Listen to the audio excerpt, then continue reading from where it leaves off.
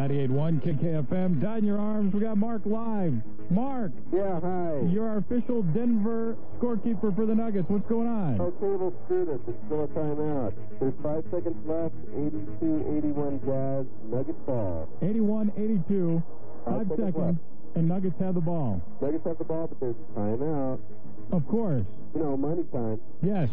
Okay. Well, I'll tell you what. We'll wait a minute to find out what's happening here. Wait about 30 seconds. Okay. All right. We'll do that. In the meantime, I'm going to say we are going to play mystery video game coming up before 10. I promise. Also, yeah, it's still coming up this half hour. The late 80s. This duo passed the Everly Brothers as the #1 charting duo of the rock era. See if you can guess who that is. That's coming up, too. Frida from ABBA. She teamed up with Phil Collins for a big song. We'll do that, too, before 10. Are we close? Are we close now? We're very close. Yes, we are. Finally. Come on, man. This is play-by-play right here. Here we go. The ref, he hands the ball to Williams, and he's throwing it in. He's looking. He hits Mahmoud. He hits back to Williams for the 2. Nuggets score. 1.9 seconds left. Nuggets lead 83-82. Looks like we got it in the bag. And how much is left? 1.9 seconds left. All right, we'll check back with you for the final, Mark. I'll be here. Thanks, man. Okay. So tense.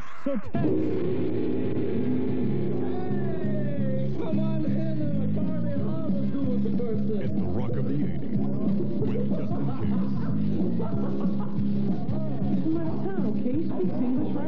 98.1 KKFM. Back to the phone with Mark for the final seconds of the game. They throw it in. Stockton with a 3.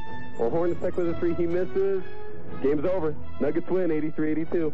Hornacek missed that last shot. I give credit where credit is due. Mark, you are the best guest sportscaster we've ever had. Thank you very much. And the only. It's the rock of the 80s with Justin Case.